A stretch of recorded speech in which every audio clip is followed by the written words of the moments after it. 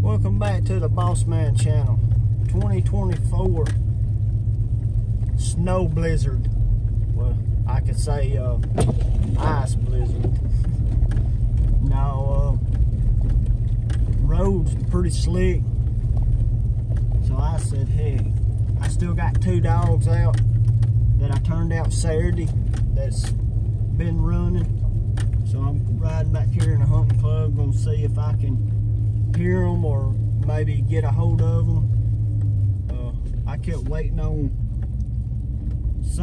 for them to go to somebody's houses to call me, but I have not got no calls yet. I've got to get them before tomorrow or the rest of this week. It's really gonna be bitter cold, and I want all my dogs put up.